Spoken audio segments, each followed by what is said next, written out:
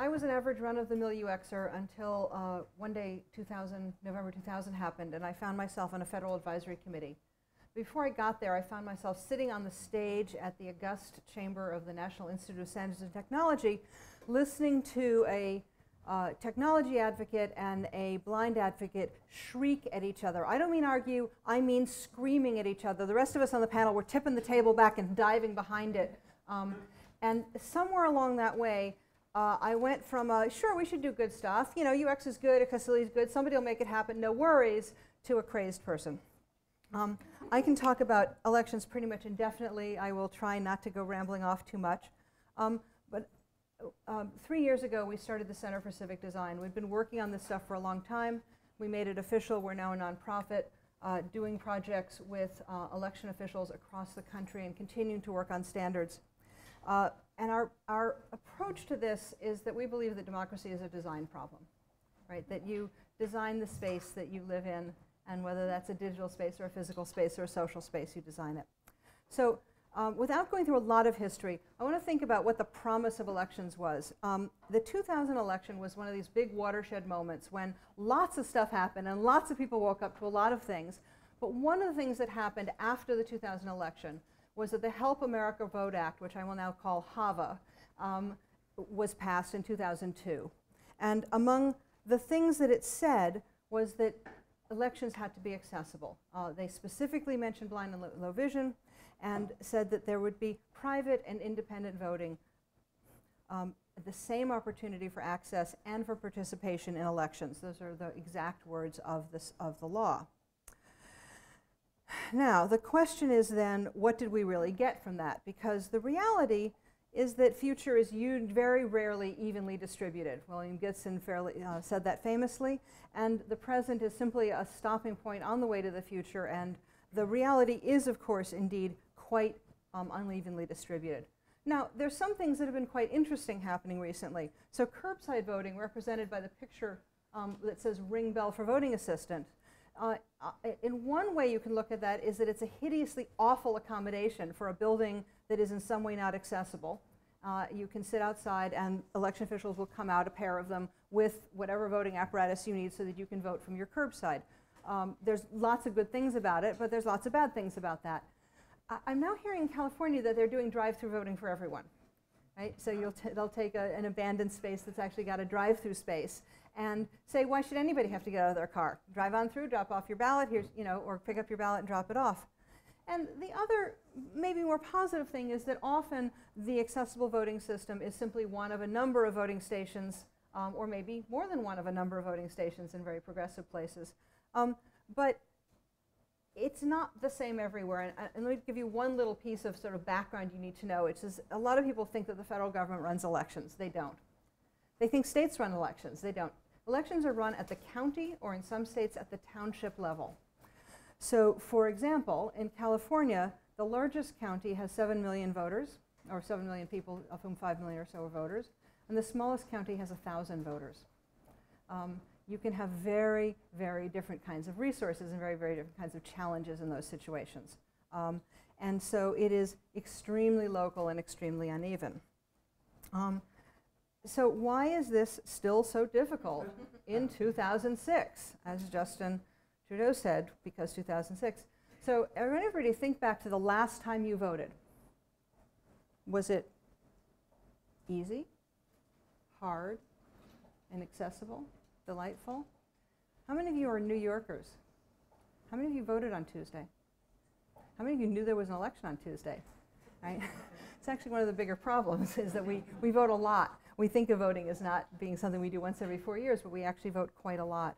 So even in that quick show of hands, there was a lot of unevenness because you might be in a great district. You might be in a lousy district. You might have a problem. It might be inaccessible to some people, but not to you. So there's all of this unevenness about it. And that's all the bad news. What I want to do is actually talk about some slightly more promising good news, because I think we can all talk about the bad news forever. And there's some interesting things happening. Before we do, I want to talk about why elections are so hard. They are what we call a wicked problem, right? A wicked problem is one that is incompletely defined, has contradictory or incompatible requirements, and is changing all the time. And this, in a nutshell, defines elections. They are also, the requirements that live around elections are really hard.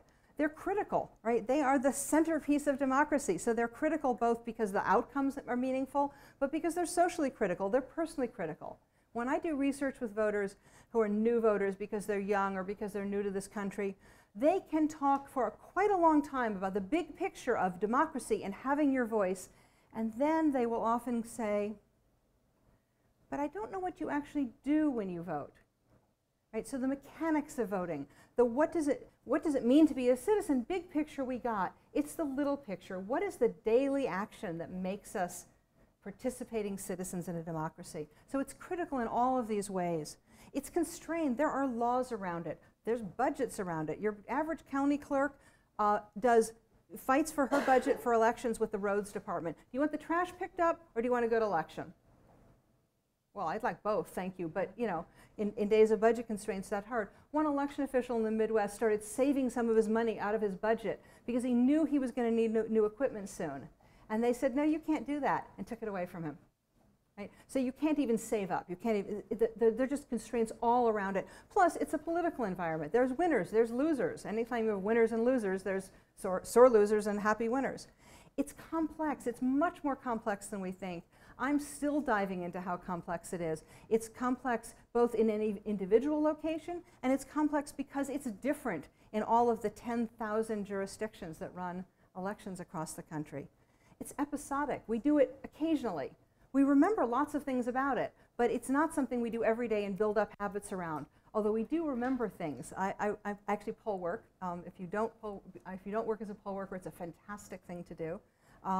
And they added a voting station, and people would come in charging for the one, and they'd stop dead because the wrong thing was in front of them, having remembered that from a year ago. So there's strong memories about how you interact, but the laws change all the time, much more than we think. They're a little improvisational, right? Spaces are new. They have to find, every year they have to find spaces.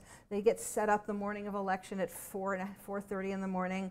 Poll workers, if there's a problem, they've got to solve it themselves. Hopefully they've been well trained. So there's this kind of get through the day, get the polls open, start collecting votes, get the polls closed on time thing. And cities are diverse, voters are diverse, systems are diverse, issues are diverse. So every election is really a new election. Every election director wakes up on election day with this prayer on their lips: please, Lord, let the margins be wide. Because when the margins are wide, the little differences kind of come out in the wash. When the margins are tight, and they have been since the late 20th century, they're just hard. It exacerbates everything. So when we say that voting's a wicked problem, besides all of that, look at the things it needs to be. It needs to be usable. Voters have to be able to use it. Poll workers have to be able to set up the stuff. We have to be able to count the votes. I mean, all those things have to work for all the people. The army of poll workers is a temporary workforce of well over 1 million that is marshaled for the day or a few weeks of elections, and then they go back to their daily lives. And they are long, long days. It needs to be accessible in every possible sense of the word accessible, right? Both the most colloquial and the most technical sense. If voters cannot actually get to the polling place, if they cannot actually get to their ballot, if they can't actually mark their ballot, then what's the point of having an election? It needs to be flexible because, you know, we might have a hurricane tomorrow. You know, disaster planning is one of the things that election officials spend a lot of time thinking about. What happens if? What happens if the power goes out? I was a poll worker in Sandy. We were in a truck bay because the place we usually have our polling place was being used as a warming shelter for people who still didn't have heat. Right?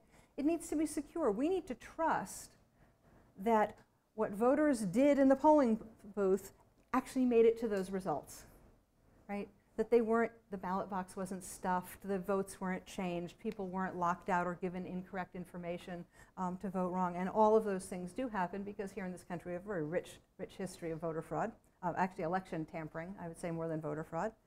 It needs to be audible. If we challenge the election, we need to be able to find out what actually happened. It needs to be affordable. We could have the Rolls-Royce of polling system. We'd have one polling station and a very, very long line, and it needs to be robust. all done with a secret ballot, taking away the most usual unit of audit. So the argument about banking, if your credit card is mischarged, you get to see it, we can talk about it. But once you cast that ballot, it's disconnected from you. How do we know which ballot it was? So when there's a problem, how do you recover from that problem? So in that horrible context that I adore, lots of things have happened as we've tried to fix things and advocate that I think are really unintended consequences. One of those things is based on some assumptions. HAVA says that every polling place must have at least one accessible voting station. Then in an effort to be kind of, to make it easier, they said that single polling station has to serve every disability. So it's a pretty big design challenge. But there were other assumptions. One assumption was that we'd be voting on things with an electronic screen, that there would be voting stations, right? That there'd be polling places. We have at least 3 states so far that don't actually have polling places much. And that there's a fairly narrow view here of what accessibility means, and that's partly because of who was in the room, which goes back to many of the discussions we've had during today, right? The blind and low vision community was in the room drafting those regulations. The mobility community is largely concerned with polling place physical access, but no one said, whoa, what about cognitive? What about, there's all the what-abouts. And when you start actually saying everyone, the word everyone, and you mean it not in a vague aspiration way, but in a kind of mathematical way, then it gets even harder. The next unintended consequence was what I call self-segregation. We've been talking a lot about no segregation in the polling place, going back to the discussion a couple of sessions ago about rights, right? That when we talk about, when we say we don't want to have our own machine, but people started saying, well, that's the accessible machine, it's our machine, no one else should use that machine. Well, we can all, I think we see enough smiles around the room to think that we know what the problem with that is. The more people who use that system, the more likely it is to be ready, to be set up, to be used. The more secret your vote is, because the fewer votes there are sitting on or near that machine or connected to that machine. And also, we know that lots of people who do not identify as disabled would be vastly helped. If you do not speak English well, if you do not read well, a good audio track would be very helpful. Maybe you've only heard the radio and TV ads and you've heard that name said but not spelled. Would you know who Whitney Quesenbery is as someone with a crazy last name, right? Instead of saying, yeah, let's make this broad and get demand for it from a lot of voters, and if you have very small polling places, there may or may not be one of any of the X disabilities in that polling place. And how many times do the poll workers set up that machine, see no one use it, and think, maybe I won't do it. On the other hand, I have done a lot of election observations, and one was in Minnesota, where they are indeed Minnesota nice.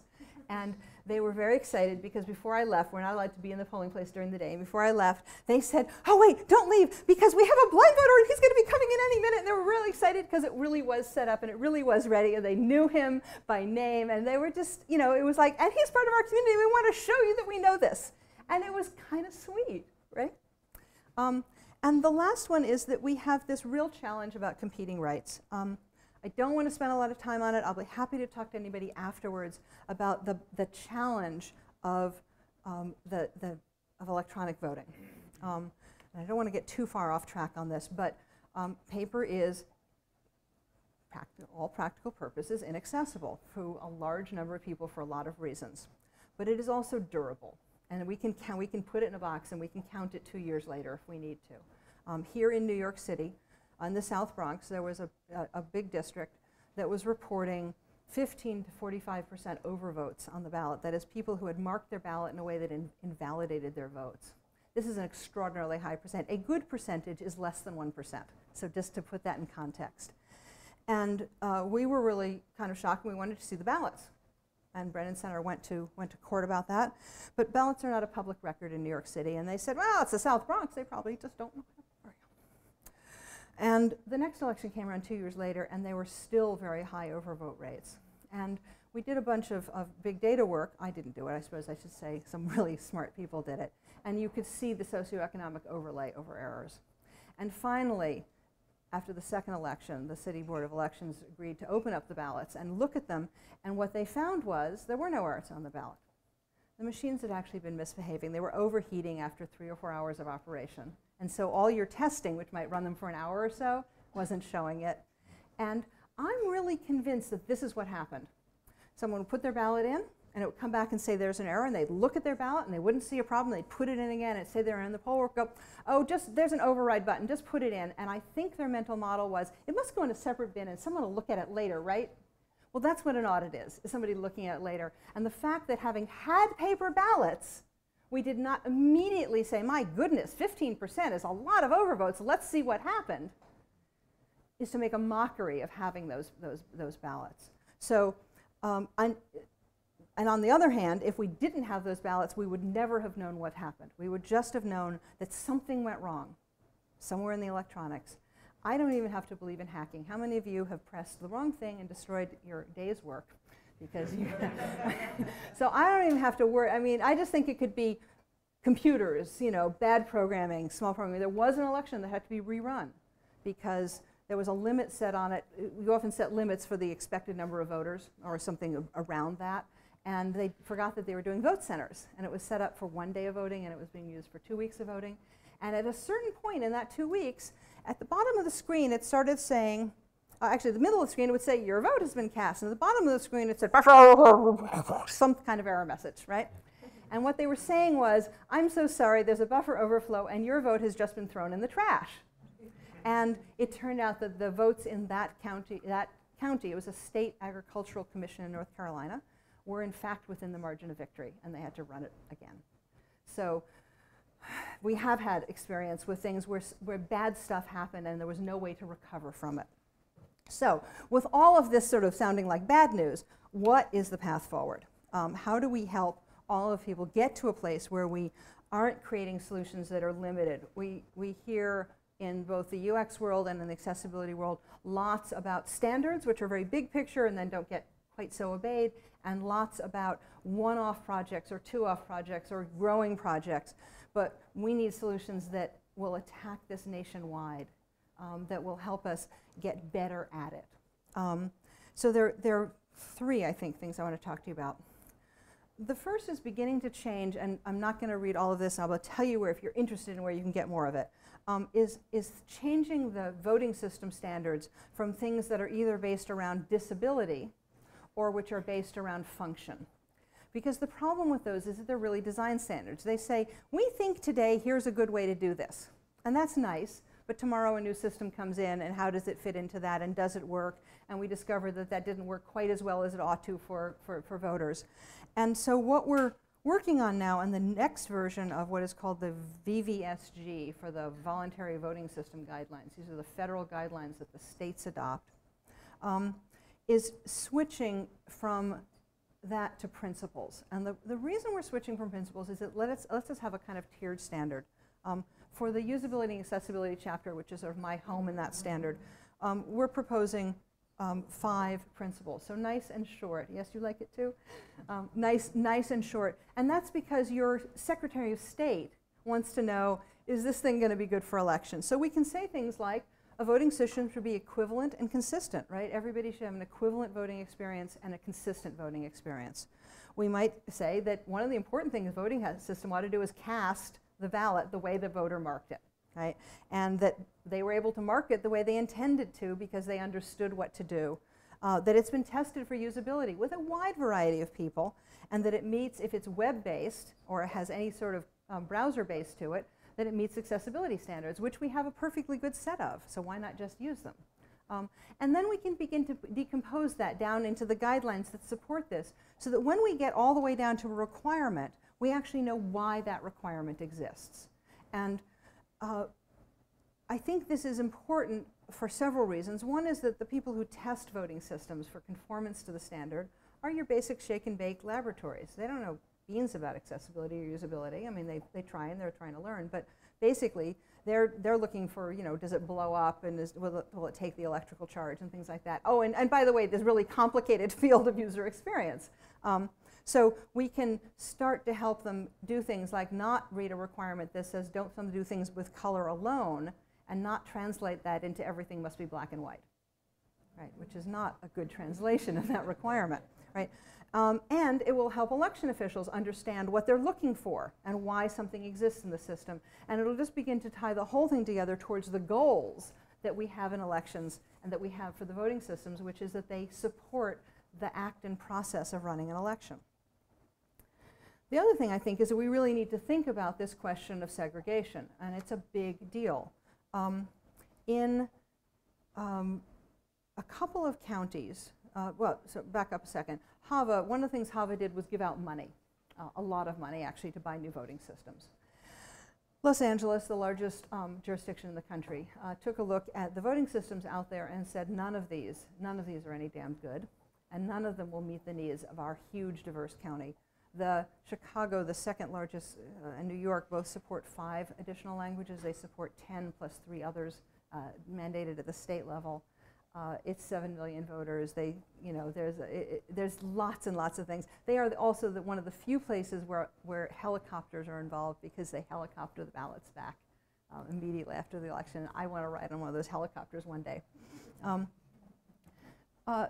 But Dean Logan, who's the county clerk and registrar, recorder, and head of the election department, head of elections in the county, said, we're going to start thinking about this in a principled way. And he spent a couple of years thinking about and doing focus groups and going out and visiting lots of communities and saying, what does a voting system in Los Angeles need to do? And laws got passed to enable him to spend his HAVA money, because the HAVA in California law said you can only buy a certified voting system with your HAVA money, but if you're going to design your own, you're caught in a catch-22. And so a bill was passed for him. And he started down a process with advisory committees. I'm on the technical advisory committee, but I was also running a research project for the Election Assistance Commission, and ended up helping fund some of the research that helped lead into some of this.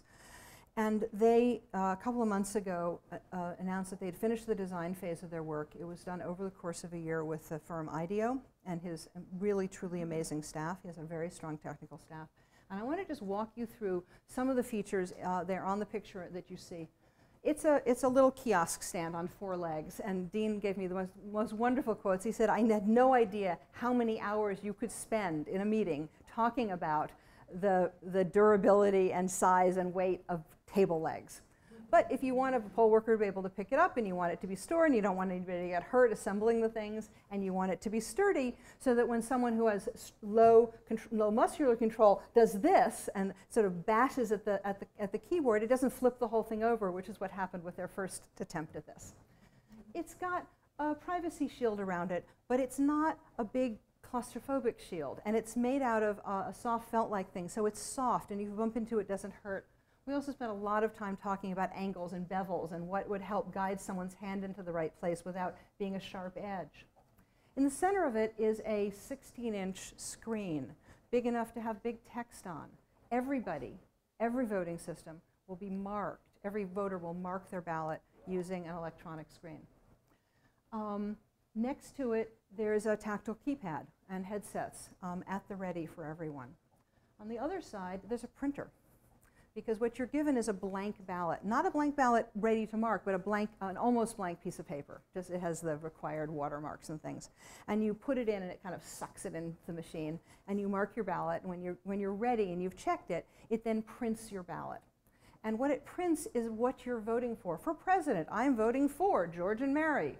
For mayor, Jim, right? Which means that you can take your KNFB reader and you can actually verify your own paper ballot, because it's not relying on a filled-in circle next to the word. It's actually the word, right? And you can read it. You can hold it up to your face. And then when you're ready, it sucks it back into the box that's hanging on the back of the ballot, which means that you could vote entirely hands-free. Now, you can do one other very cool thing with this, and that is that in California, voters are asked to do a lot of work. They are asked to vote in this election. They're going to vote on 17 propositions, statewide propositions. The voter guides that they get, for those of you who've never seen them, can run to hundreds of pages. It is studying for a test, boys and girls. And so where do you want to do that? In your 5 minutes in the voting booth, or sitting around your kitchen table talking about it with your family and figuring out what you want to vote for and doing it over a couple of nights? And so we send out sample ballots in California, or they send out sample ballots in California, and then we say, mark your ballot, bring it in, and transcribe it, which is a little crazy. And so we had the idea that like a airline boarding pass, maybe you could mark your ballot on an electronic sample ballot, turn it into a QR code, bring that QR code, hold it under this little blob that you can't quite tell what it is. It would read it, take you right to the review screen. Maybe you've only marked the measures and you want to go back and vote the candidates yourself. Or maybe you're being bullied by your family into voting for X and you want to vote for Y. Well, you can make a change now. Tick, tick, change is made. You know, no problems, no coercion. And then you're ready to cast your ballot. Well, think about what that's going to do to lines, right? Because it's a lot faster. Now, this is this is not just a picture. They're working prototypes. They've been working on the code. They're about to let the contract for it. The goal is to start piloting this in 2018, to have it fully operational in 2020. They did things like they thought about how it's stored in the warehouse and how it's packed up and how heavy it is and how it's going to get transported. And it's truly an amazing piece of design work. They also did, over the course of the year, I think they touched some 500 voters in usability tests. They went to language communities. They went to disability centers. They went to different areas of the city, of the county. They really did amazingly good work. And it's an inspiration for us all. The whole story of that and all of the reports and all of the stuff, more than you probably want to read, but it's all there. Transparency, after all, is at lavote.net/VSAP. VSAP stands for Voting System Assessment Project. And the thing that is exciting about it is not just LA, but there's a pretty good chance if they can manufacture it that other people in California will use it. New York State's kind of interested in following this project along. Texas is kind of looking at it in some of the counties in Texas. There's a project in Texas, in Austin, that's coming up with a similar design, but they're really focusing on cryptography and how we could actually make it safe to mark our ballots electronically and store them electronically. So this is actually done robustly. The paper ballot could be eliminated one day if the technology got there. So it's future looking. Doesn't guarantee that they thought of everything, but lots of stuff went into it, and it truly is a universal system. One of the fun things that they figured out was that they actually need 3 audio tracks.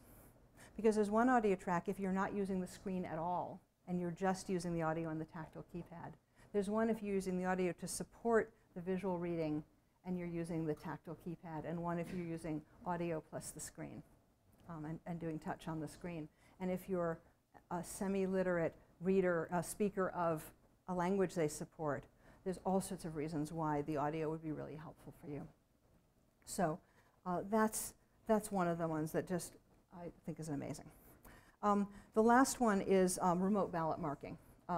Maryland kind of led the way in this. They said, why can't we, if we want to vote absentee, which is what it's called on the East Coast, how can we vote if what you send us is a paper ballot? And so they came up with the idea of a ballot marking system that you would get online and it would download your ballot image to, and you would mark it online and you'd print it and you'd send it back. There are lawsuits over. There are 2 more. San Mateo County in California and Ohio are also proceeding with a system like this and are also in lawsuits about it. And without lawsuits, Oregon, which is a vote-by-mail state, has had a system like this for a long time, since the time when they sent floppy disks in the mail to you. But there's some real advantages of that because their system, well, I'll tell you that in a second. So all of that's working its way through the court. One of the really interesting things that came out of it was a Department of Justice brief that said, in their opinion, and they are the enforcers for the ADA, that it's not enough to have an accessible voting process.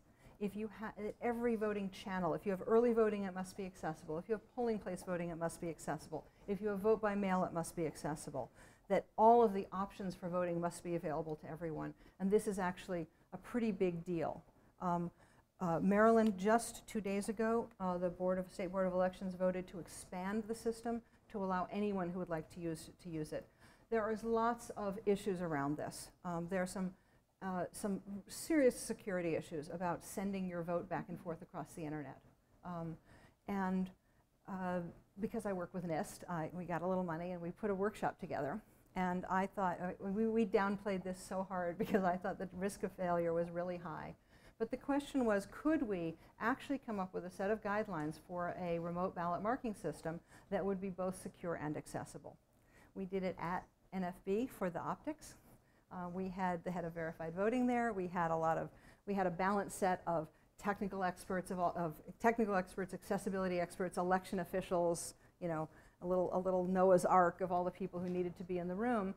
And we spent a day trying to come up with principles. I was pretty sure we were going to get to 4:45 and the whole meeting would fall apart, but we didn't. And we came up with a set of things because what we discovered was that the things that you needed to make it accessible didn't conflict with what you needed to make it secure. They actually nested. In often cases, they amplified each other. So for example, one of the ways you could figure out which ballot you're going to download is you could go on and you can type in your name and your voter number and your address, and they could send that to the server, exposing your date of birth often as personal information. And then they could send you back the file. And then when you finish marking it and they want to make up your ballot, they could send all of that back to the server and get it back and send you back a PDF that you would print. And every time we hit one of these technical moments, the guy from Oregon would, and we'd say, it just can't be done. We can't think of a way around this problem. The guy from Oregon would raise his hand and say, we've been doing it like that for 8 years.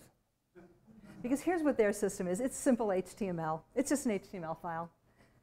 They could send it to you on a disk. They could download it. They don't ask you your name. They say, what address ballot would you like? We have no idea who you are. You might live in a big apartment building.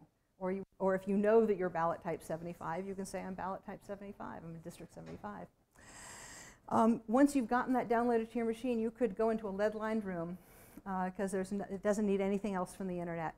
And it doesn't need to send it back to the server because it's just going to print out your choices in a nice, clean, simple thing with a barcode on it.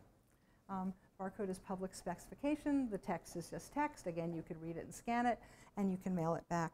And so we actually got to this point where we have it. I'm really excited by it because I didn't think we'd be able to make it work. I'm also excited by it because it means if you are a public advocate, that you can go and not just say, I want this, but I want this, and there's a way forward. You know, there's a way to make it work. There's a way to make it work so that, and you know, head of verified voting helped write this, so they're signed off on it. It's not easy to do. A lot of the systems that people are trying to sell out there don't do this stuff, but there's no reason for it. I don't need a PDF file, and even if I did, I don't need it to be made up at the server. And you know, QR code isn't that hard. The QR code is a double check, and it lets the system read back in certain things. And we could do things like know that we need to know what order the pages are coming out of the printer. So if you're looking for the page where you're going to have to sign, you can find that one. And we want an extra blank page to come out so that if someone's helping you, your votes aren't exposed sitting on the printer. And we could think about that process and begin to think not about fighting with each other, but how do we take this real, actual human voter need and make it work in the 2016, right? I mean, it's time forward. So I think this is the way forward is more work on elegant solutions to wicked problems. It's a design problem. We know what we need to do. We got men to the moon. We can certainly get votes into a voting booth. I have a couple of them. One of the things that we've been doing has been writing design tips in this series of 10 books that we call the Field Guides to Ensuring Voter Intent. They're sort of all the research boiled down into 10 topics and 10 tips each. I have a couple of copies of the one for accessible information if anybody wants it. They are online in a responsive, accessible website, civic design, not designing, but civicdesign.org/fieldguides. And everything else I've talked about is linked somewhere from civicdesign.org or except for lavote.net. So if you're interested, take a look. There's more pages than you probably want to read, but there's short versions of it as well, and we're always happy to talk to you. I'm Whitney Q at civicdesign.org. My Twitter is Whitney Q, and we also tweet at civicdesign on Twitter. So thank you. I'm sorry I went over. We have time for one or two questions, and then we're going to wrap up. Yes, question back here.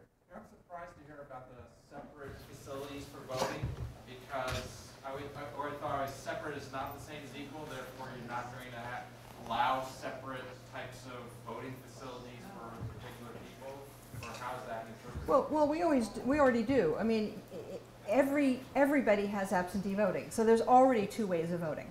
No, but separate, it is in a separate booth for one, and then versus others in the polling station, for example. Okay, I know you're in New Jersey, and you probably vote on the same thing I do, which is an AVC Advantage. It's a big, huge, massive, it's a lever machine, electronic lever machine.